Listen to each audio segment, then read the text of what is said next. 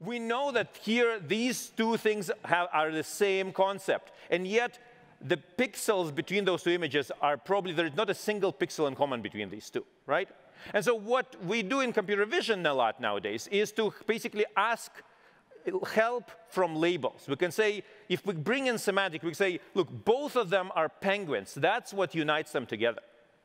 And so this is where you get this kind of, this is my one slide tutorial on machine learning. Machine learning is basically data association. You have your input image coming in, and then you say, I want this image to be associated with my label penguin. Okay, so I pick up some black box classifier and just say, okay, go from these pixels to this label.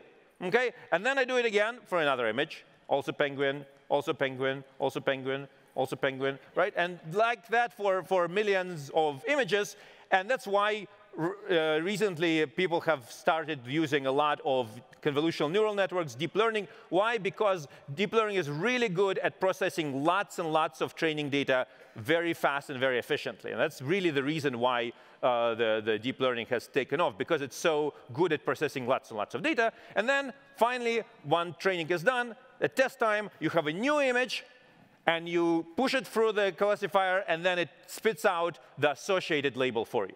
Right? And that reasonably simple plan actually provided us with a lot of the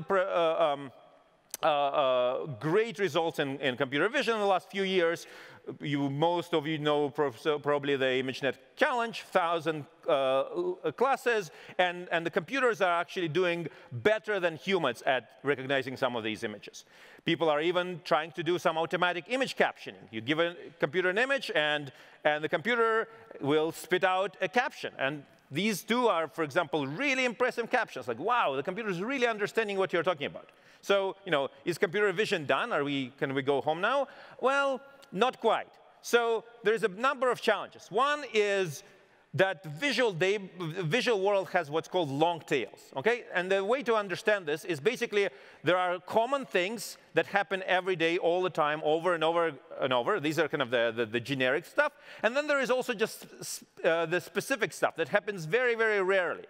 And the idea of a long tail is that these rare cases, there is a lot of them, right? So the unfamiliar is actually common.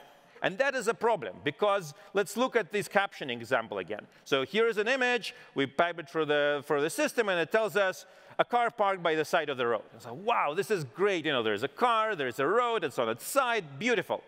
But then, you go to search on Google, and you realize that, half the cars could be said to be parked next to the road, because it's a very generic label, right? And then you say, what happens if I give it something uncommon, something unfamiliar, something like this? Well, it still thinks it's a car parked by the side of the road. Well, OK, there might have been a road underneath. What about this? Guess what? It's still car parked, because there is car, there is road, and that's was, yeah. So things are not as good as we think they are.